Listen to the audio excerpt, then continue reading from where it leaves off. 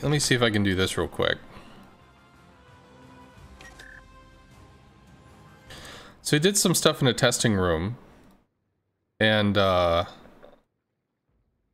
here it is. So this was a single flak puff.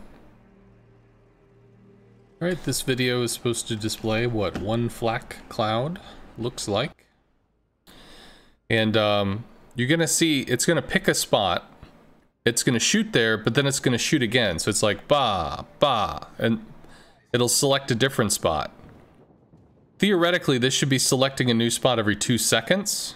And we're too close for the flak to spawn, so you'll see something like bah, bah, bah, bah, bah, bah, bah, which wouldn't make sense with a single flak cannon. So it'll shoot again there, but it'll have shot out somewhere else.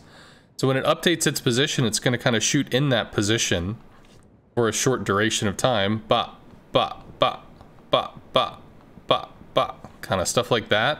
So you know that it's warded for a duration. But then as it updates, you know your new position. And this is more shown as the flak starts to go up. 3 flak puffs.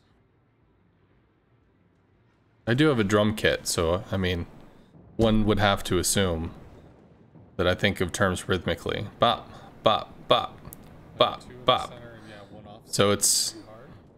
You can actually fly between the puffs if you time it extremely well, but it's just easier to go the fuck around it. And then, of course, obviously, torpedo planes submerge, or they kind of go down to go into their strike, so you can place that last group and then duck underneath it. Or with the carpet bombers of the British line, you can jump over it.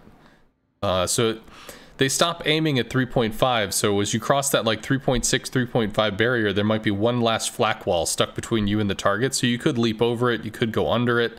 When it's a go through, you might just eat shit and die.